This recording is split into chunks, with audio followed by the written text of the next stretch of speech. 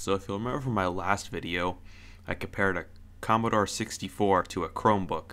Even though that video was meant to be sort of a funny video that poked fun at Chromebooks, it really got me thinking about, what were old computers better at? What did old 8-bit computers such as the Commodore 64 do better than modern computers?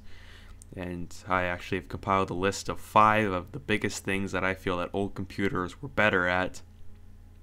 And here they are.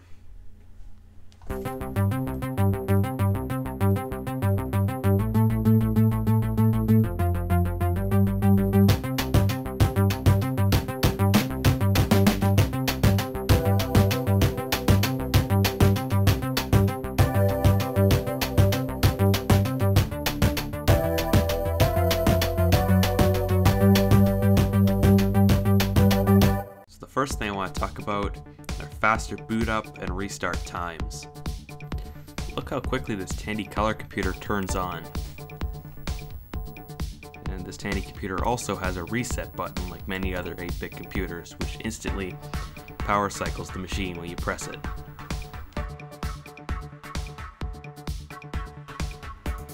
You know that at some point in time, manuals that came with computers were actually useful. Nowadays, when you get a computer, you just get some random manual with little drawings explaining blatantly obvious stuff, followed by some warranty information that nobody ever reads. It's in a million different languages. Then when you look at systems like the Commodore 64, it came with these 2 different little manuals, if you want to call it that. One is the introductory guide. It's got all kinds of information about how to plug it in and set it up, but it's actually kind of useful information. And just kind of touring you with the machine. And the next manual, which is my favorite, it's like the programming guide. It's got all kinds of information on programming and whatnot, all the different commands. It's got stuff like memory maps, and there's example programs you can type in. Super helpful. You just don't see this kind of stuff anymore, and I really miss this. I really wish newer computers would include this kind of thing.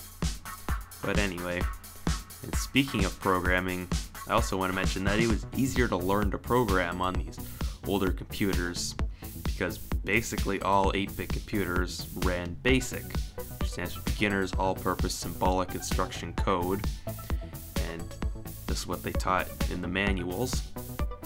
And really, you didn't need to install any additional software if you wanted to start programming. You just turn it on and you're ready to start writing programs. It's just super convenient, super easy to learn on these machines. Nowadays you have to install compilers and IDEs and all that fun stuff, which can be, it's just a bunch of stuff you need to set up, whereas these computers, you just turn them on and you can go crazy. You can start modifying registers and doing all kinds of programs without any additional software. Next thing I want to talk about is computers were easier to disassemble and service.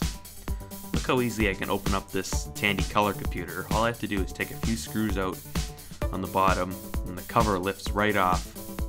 Looking at the motherboard, lots of these chips are easy to identify and swap out if one goes bad.